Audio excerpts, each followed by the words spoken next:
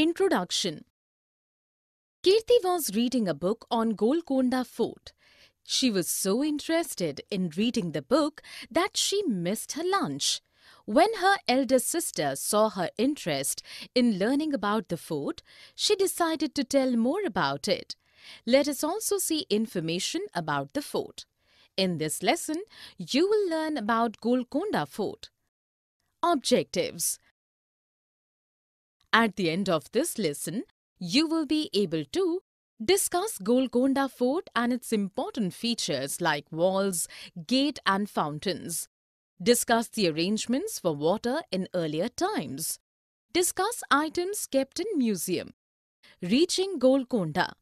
Golconda Fort is located in Hyderabad.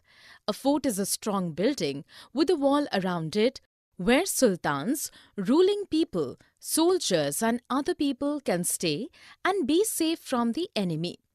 Golconda Fort was built at height, has thick walls and huge gate to secure the fort from enemies.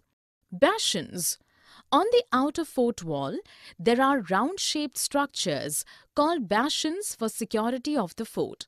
Big holes were made in them to increase the viewing area, and thus the soldiers peeping through could see the approaching enemy.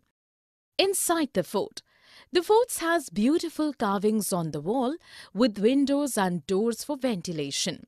There are many palaces inside the fort, which tells that kings, farmers and other people lived in the fort. The fort has huge tanks and water fountains.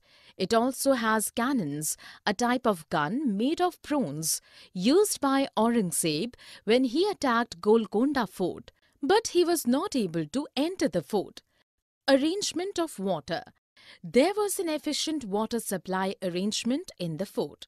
The bullocks moved the drum, which in turn moved the toothed wheel, and thus water is lifted from the well. Pipes were used to carry water to different parts of the fort. Hyderabad Museum. Hyderabad Museum keeps many items like pots, jewelry, swords and more. Pots and pans are made up of brass or clay. Summary. Let us summarize what we have learned.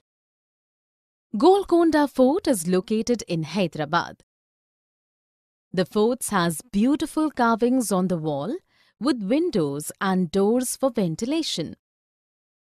Pipes were used to carry water to different parts of the fort.